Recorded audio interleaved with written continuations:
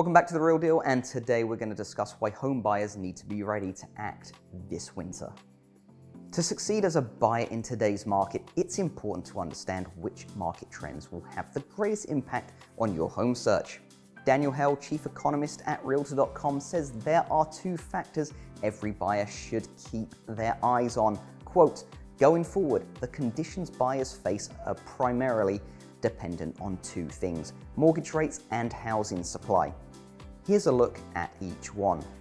Mortgage rates projected to rise in 2022. As a buyer, your interest rate directly impacts how much you'll pay on your monthly mortgage when you purchase a home. Rates are beginning to rise, and experts forecast they'll continue to go up in 2022.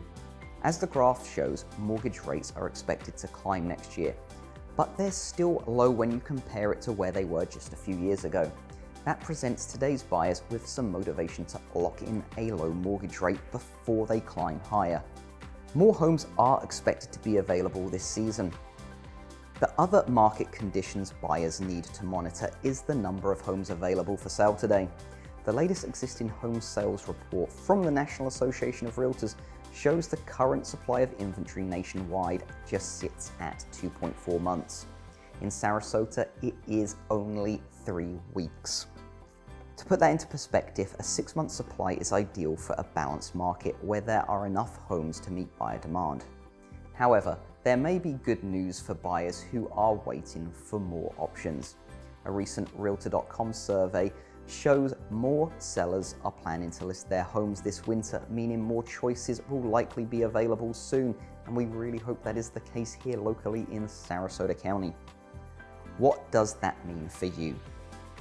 Even if your options improve some this season, it won't significantly shift the market conditions overnight.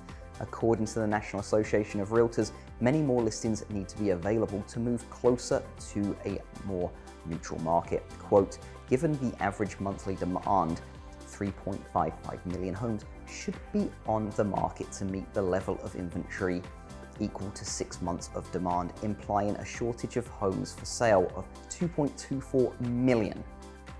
So, remember, even though more homes are expected to come to market this season, competition among buyers will remain extremely fierce as there still won't be enough homes for sale to meet the current demand.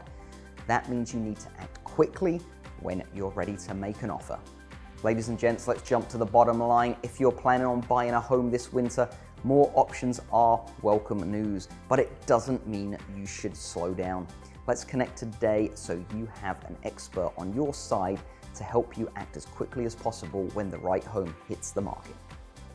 That's all we've got time for today on this episode of The Real Deal. So as always, don't forget to like, share, comment, and subscribe. It will mean the world to me, and it does help me know what type of content I need to continue putting out or completely shift because you think it sucks.